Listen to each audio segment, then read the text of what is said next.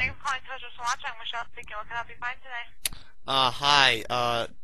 I was in your store the other day, and I purchased a Star Wars Lego set. Okay. And when I came home to build it, I opened the box. It was already pre-made. Okay, do you want to just refund it, or? Well, I don't have the receipt. Is that going to be a problem? Yeah, we have to have a receipt. Well, Do any refunds or exchanges. I have the bag. It says Toys R Us on it. That doesn't matter. We still need the receipt. Can you help me out here? Is it like, can you pull the strings just this once? Because I mean, I really love Legos. Well, we don't normally take anything back without a receipt. But it says Toys R Us on the bag. You can tell it's from your store. It doesn't matter. We still have to have a receipt. Did you pay with a credit card? No.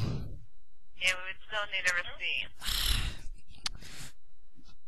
If I give you like a $20 bill, would that help?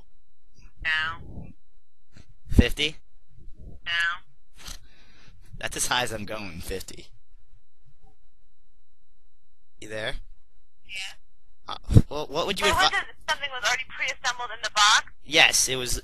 I tried to like take it apart, but it's like actually I think it's glued on. Like I don't know how they did What is this. the Lego that you bought? What's the name of it? Clone Turbo Tank yeah, Clone Turbo Tank.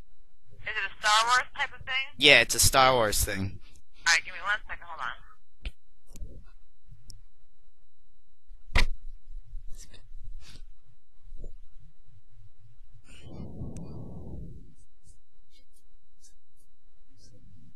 What?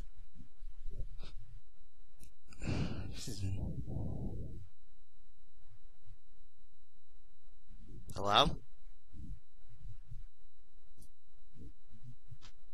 Hello? Ma'am, are you still there?